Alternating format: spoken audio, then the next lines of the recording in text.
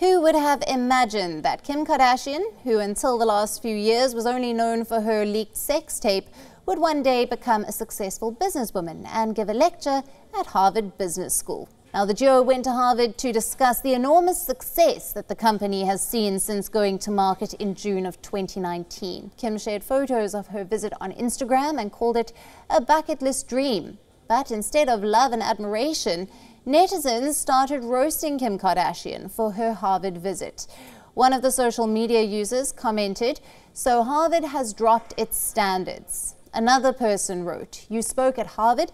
Is it Fool's Day or Idiotics Day?" But is Kim bothered?